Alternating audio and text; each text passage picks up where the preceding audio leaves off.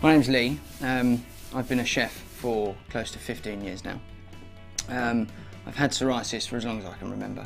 Having psoriasis hasn't affected being a chef at all. I can do everything anybody else can, just as quickly as they can. It doesn't stop me from doing anything. There's nothing that irritates it. There have been times where comments have been made, but nothing that would ever make me reconsider being in the public eye in that respect.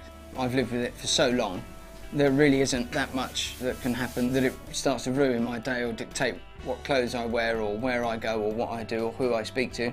I mean, I have to come into the restaurant to speak to customers quite often, and their reactions are little to none.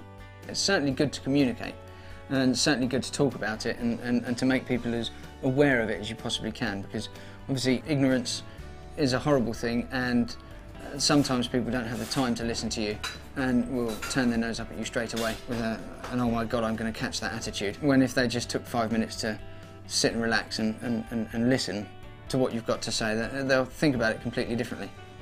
I've seen skin specialists up and down the country. The only thing that really will help it is UV, to a degree where it will clear up almost completely. But things evolve so quickly that they may have a new treatment for it, so definitely go and see your GP.